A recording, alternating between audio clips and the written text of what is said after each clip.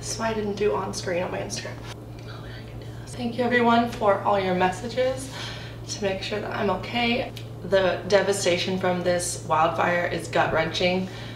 My heart breaks for all the families that only had minutes to evacuate from their homes and leave everything behind and lose all of their belongings. Some of them losing family members in the fire, people losing everything they owned except the clothes on their back. It's just overwhelming. So in case you don't know, but you probably already know, Lahaina, a part of the island of Maui, had gale force winds on all Tuesday morning, caused by Hurricane Dora traveling south of the Hawaiian Islands. The entire area lost power as power lines went down and fire ignited, and shortly after it rapidly spread from the huge force of winds. 1,700 buildings were destroyed, thousands of acres burned, hundreds of families have been displaced from their homes, and as of today I think it's 80 people confirmed dead, but many people, based on the people I'm speaking to who have spoken to police officers or people who have gone in there, which is actually very hard to get in and help, say hundreds have actually passed away, and completely burned down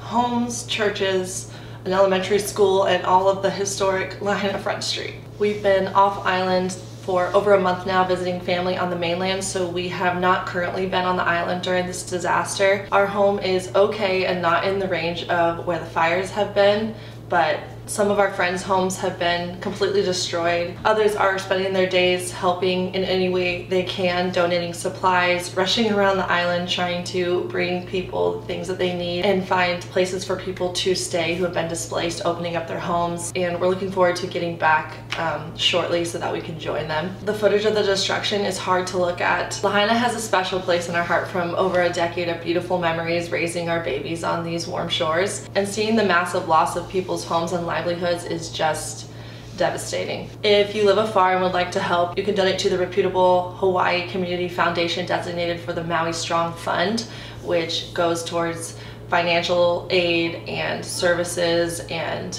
goods and supplies, things like that, to help people who have been displaced. And through the 15th, Andrew and I will be donating 100% of our ebook sales to that same fund. So if you haven't got my ebook yet and you have been wanting it, then please go get one or all of my ebooks, and all of that money will be going towards the Hawaii Community Foundation designated for the Maui Strong Fund. But in addition to that, it's actually helpful to bring money directly to the people who have lost their homes and have been displaced. There are a whole bunch of people displaced, without power, unable to really get in and out very easily. Some people having a really hard time with that, and then the people who have been displaced some of them are stuck there. It's all just a mess. It's just heartbreaking, honestly. So one of my friends, Tatiana, her home was completely destroyed in the fire that she lived with her dad and her tutu, which is her grandma, and also her mom as well. And that home was built by her great-grandfather, generations of memories in that home, and my heart breaks for her. The fire had started right above her neighborhood, and she only had minutes to evacuate because the electrical wires had caused the cell service to go down, so people didn't have access to hearing any kind of emergency alert to get out from a fire. And so it was too late for a lot of people by the time they realized they needed to evacuate, and having so many people trying to get out through a road with their car is what caused so much devastation, because there wasn't enough time and because of the huge force winds causing the fire to spread so rapidly, and the incompetence of what seemed to be miscommunication, or I don't know what, because there were actually fires on multiple parts of the island. Some people lost their homes in Kula as well. So the fire had been 100% contained in the morning, and so firefighters left to go to another fire, and so there really was not anybody there to help in case some kind of fire ignited again. And so by the time that it did reignite with such huge force winds, it caused such a rapid spread without help, and that's why so many people lost their homes and people died in the fires in their cars trying to get their families out. There were people who had to just park their car and run to the ocean trying to survive for hours before they were able to receive help.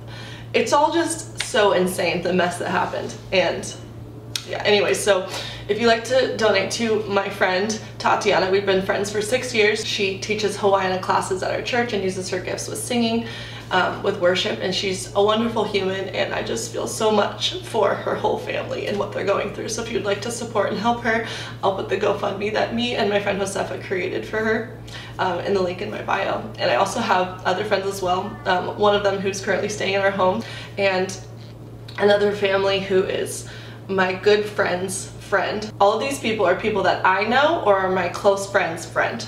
So I normally don't share GoFundMes like that because I know that it's unfortunate that in crises like this, sometimes people take advantage, or just in any kind of thing with GoFundMe. That's why I just normally don't share GoFundMes, but the reason why I feel confident to share them now is because these are people I directly know or my really closest friends' friends. So a close friend, Ryan, you might know Chelsea.G on Instagram. She's one of my best friends, one of my closest friends that we've had since we have lived on the island. It was actually 12 years ago when I was pregnant with my first child, Elvis, that we came to visit our friends Chelsea and Ryan, who lived in Lahaina, and that's where we fell in love with Maui, was by visiting them in Lahaina town. So we've been friends for a super long time. She's one of my closest friends, and their good friend has 5 kids, a wife, and they barely made it out, and they lost everything they owned except for the clothes on their backs. And they also lost the father's mom, dad, sister, and little 7-year-old nephew in the fire, who's in the car behind them but wasn't able to get out. And I'll put their GoFundMe in as well. And I just feel so much for them. So many people are displaced, living in tents, trying to find places to live with no money. A lot of these people did live paycheck to paycheck. So to lose your home and everything you owned, and some people losing loved ones, it just hits so close to home because this is our home and we know so many people who have been affected. There's also more. There's so many because we have such a wide network of a community who all know people, and it's just really devastating. And yeah, so I just wanted to let you know in case you wanted us to support and help in any way. I gave you guys a few different options, and please pray for Maui.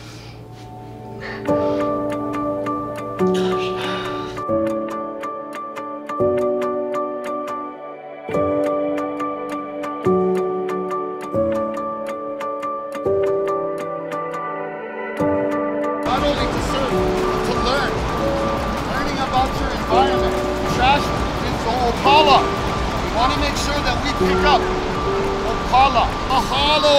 Mahalo. Using the arms, not just twisting.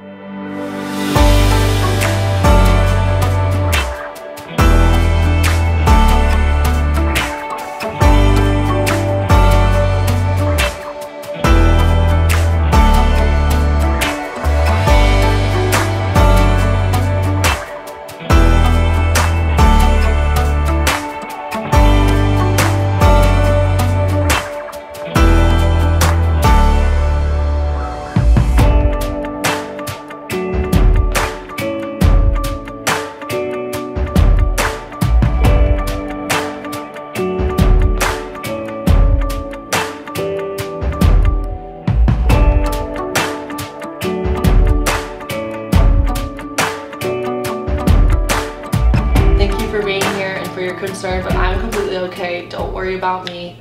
My family is okay. My home is okay. And we're just helping in any way that we can. I'm looking forward to getting back to the island. Thank you for being here, and there's probably more to say. I mean, I might share just a couple other clips here for anything I'm missing that I'm not mentioning because it's kind of just hard to be 100%.